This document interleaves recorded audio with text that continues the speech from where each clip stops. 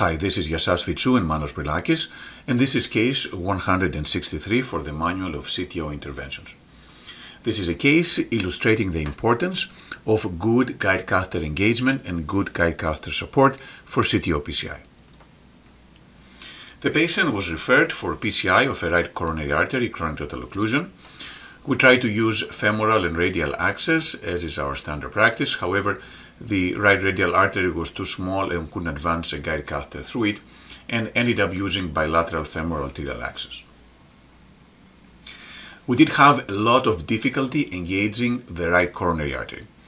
We tried it with an AL1, an AL.75 and a 3D right guide catheter, but none of them could engage the RCA, and eventually we ended up using a 7 French JR4 guide catheter.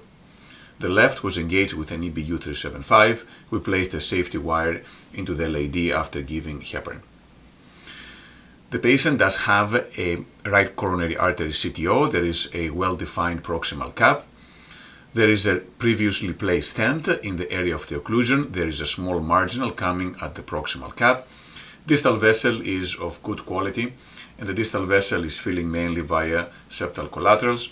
This is the area of projection, demonstrating the septal collaterals as well as the occlusion that is approximately 30 to 20 millimeters long. Our plan was to try first with undergrade wiring, followed by retrograde crossing. We tried with a turnpike spiral, as well as a Gaia Next and a Hornet 14. The proximal cap proved to be fairly resistant, but eventually we were able to make some partial advancement. However, our guide support was fairly poor and couldn't advance the wires further down. As a result, we used a guide extension.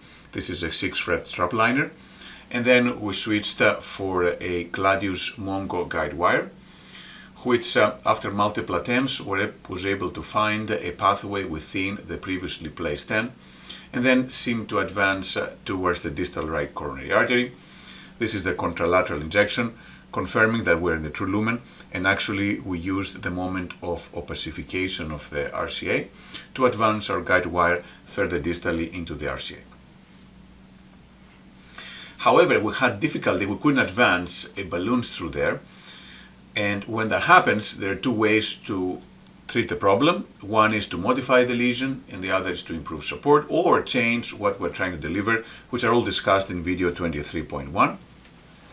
This is the algorithm for balloon uncrossable lesion. The first step is to use a small balloon. The Sapphire 1.0 is the most commonly used one, and potentially rupture the balloon. The next is to increase the support with a guide extension or using a bite wire or an anchoring technique. The next step is to use a microcatheter. Then, if it doesn't work, use laser or atherectomy, and finally use subintimal techniques. In this case, we tried to deliver, this is a Sapphire 1.0. Unfortunately, we pushed a little too hard. We didn't have a very good support to start with, and then eventually everything was lost. The wire position was lost. These are the moments in a case where feelings like frustration, anger, fear come over, and obviously these are not the best feelings because they disrupt what we can do later on. The better way to respond to these problems are to control what we do. Let's not forget that what happens is not always under our control. For example, losing access is partially because of us pushing too hard, but also the anatomy is complex and the support was poor. So keeping calm and sequentially troubleshooting is the way to go. We re-engage the vessel. We use the trap liner again. This time we tried a hockey stick guide, and we did get better support. Fortunately, we were able to rewire fairly easily through the CTO, and this time we were able to deliver a Sapphire balloon, followed by a larger balloon, which improved the stenosis, but still we had a lot of difficulty delivering equipment, and also we did an IVUS that could not cross, but saw significant calcification in the proximal cap. As a result, we decided to switch to atherectomy.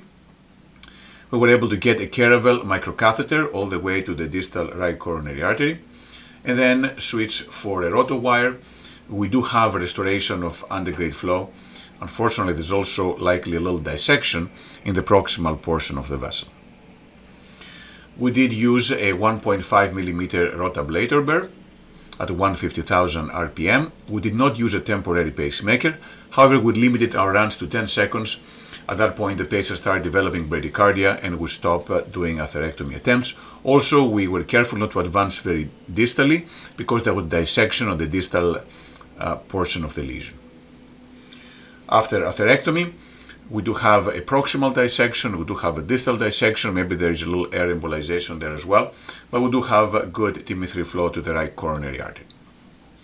We were able to deliver 3.0 millimeter balloons, and then we were hoping to cover everything with a long drug-eluting stent.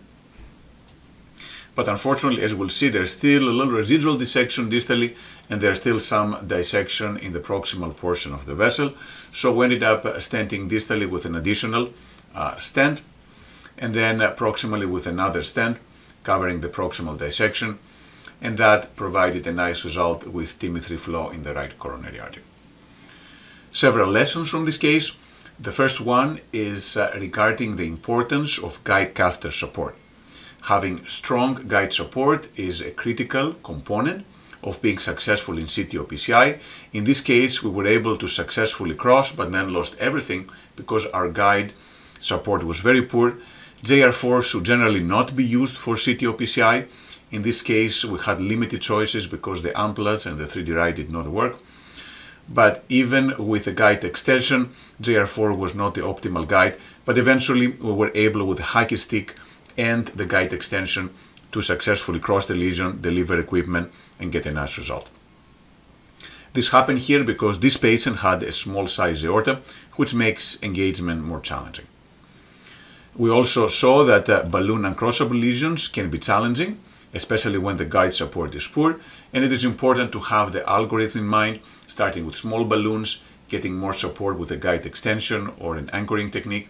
And then in this case, we did use atherectomy, rotational atherectomy for plaque modification that helped both with crossing, but also with expansion of the lesion and achieving a nice final result. Thank you.